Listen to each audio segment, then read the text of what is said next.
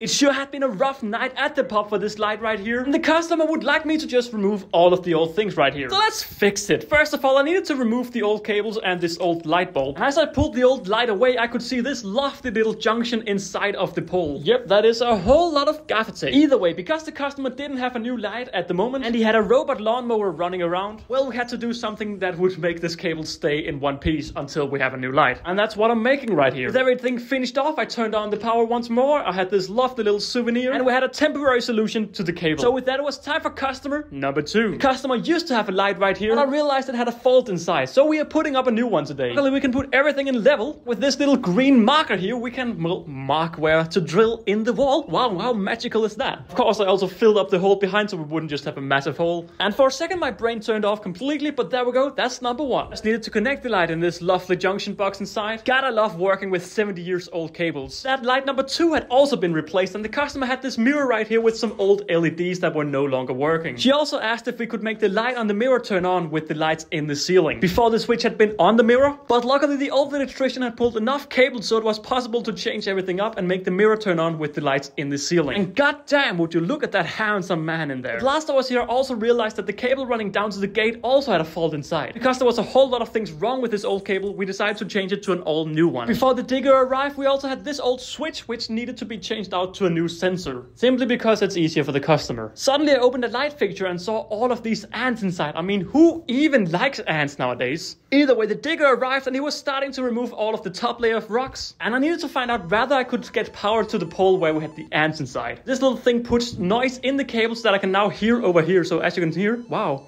Oh, it's the correct cable. You would hope so, because the old electrician had literally written it on the old cable. Either way, it was time to put down the protection because the digger had sure been busy. But there was also this junction box which needed to be fixed to a new one because it was just hanging here and we needed to put a sensor up. Either way, now we have a new junction box and now we also have a brand new sensor. Wow, would you look at that? Just needs a lid. Down in the basement, we had another old junction box and we had a very old switch right here. Another bad boy that's 70 plus years old probably. And I love how you can just see the mechanical connection inside the old switch. Either way, I changed it to a new sensor, and the man with the digger was now full on digging the next part. And before the day was over, we had a brand new cable all the way underground. With some mechanical protection added, I could connect a brand new cable, and we got lights in the gates for the first time in a very long time. They were now also sensor controlled, and the gate even worked. That's the first time I've seen it run. And that's it for today. Thanks for watching.